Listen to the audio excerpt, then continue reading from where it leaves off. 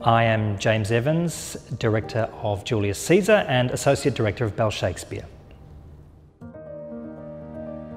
Our production of Julius Caesar is full of energy. It's Shakespeare's political thriller, and as a result the language is really bare and sparse, and I think that comes through in the energy of the production. I am very interested at the moment in dystopias and the extent to which yesterday's dystopia can become today's normality. And I think that's the kind of play that Shakespeare has written. What if we go down the path of tyranny? Or what if we go down the path of using murder as a political tool to create a new state that you want to live in?